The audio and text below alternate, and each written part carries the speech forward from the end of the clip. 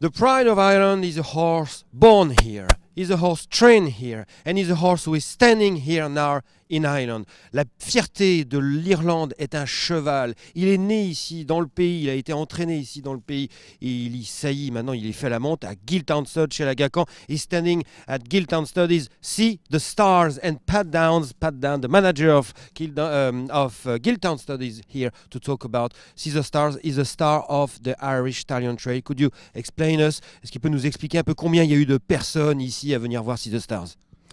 Well, the opportunity to come and see the stars here at Gilltown has been a huge attraction over the last 3 days. When we set out on this, the idea was that certainly we would have some breeders coming to see him, but also racing enthusiasts that might not normally have the opportunity to see, especially flat horses that they don't see for so long during a racing career, to have the opportunity to come and see them where they've retired to take up stallion duties was a huge attraction. Alors effectivement, c'est vraiment la possibilité pour les gens de pouvoir voir See the Stars était un élément fondateur un peu de l'Irish Stallion Trail ici à Gilltown. Beaucoup d'éleveurs, énormément d'éleveurs viennent le voir, mais aussi c'est la possibilité pour les gens, pour les racing fans, de venir admirer See the Stars. Un cheval de plat, on sait que les chevaux de plat courent peu, See the Stars a arrêté sa carrière à 3 ans, et beaucoup de fans tout simplement sont venus revoir le cheval qu'ils ont tant admiré en course. Alors combien de personnes et comment le cheval réagit? How many people around came and how the horse react to be for a new time in front of the cameras and all the people? Well, I suppose it's a new experience for the horses because they're not used to seeing so many people here in big groups. But I would say over the 3 days now, I suppose we've had maybe 500-600 people come through the farm, and it's been a great experience, and they've thoroughly enjoyed it, and I'm delighted with the way it's worked out. Voilà, bon, ils sont très contents, vous avez peut-être compris le chiffre, de 5 à 600 personnes, et encore la journée n'est pas finie, de 5 à 600 personnes se sont déplacées pour venir voir See the Stars, qui prend ça très bien. C'est vrai qu'il a été habitué à la foule, le derby d'Epsom, le prix de l'Arc de Triomphe, c'est une super expérience en tout cas pour tout le haras et pour le cheval en même temps. Physically and by temper, how could you describe him? Well, as we saw when he was in training, he had a tremendous temperament, seemed to take everything in his stride. And he's the very same now. He hasn't changed in his demeanour at all.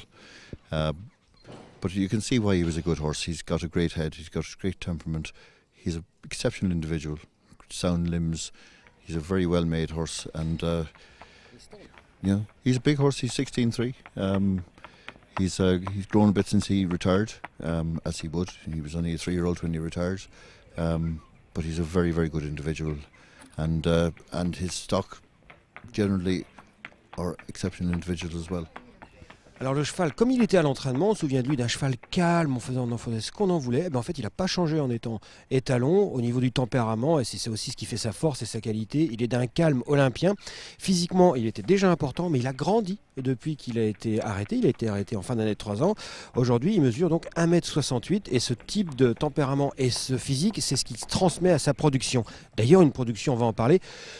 The first season of Trio Old was exceptional for See the Stars. Now, how popular it was? Very popular at the start. Now, how popular it is with the mares? How many mares did he cover last year, and especially this coming season? Last year he covered 120 mares. I would imagine he'll cover probably 140 this year. It's exactly as you say. His 3-year-olds did exactly what breeders hoped they would. He achieved some very good stats. I mean, he had 10%, just over 10% stakes winners to runners, which is very impressive. He had 53% winners to runners. So they're the sort of barometers we use to gauge a horse's success. And he's hit the target each time. So breeders would be very happy with his first runners. Alors, avec une première année 2014, qui était cruciale pour lui, les gens l'attendaient beaucoup, mais il a fait ce qu'on lui a demandé. Des champions, See the Moon, Tagruda, Vazira en France, 10% de gagnants de stakes par rapport aux partants, donc vraiment des super statistiques pour débuter.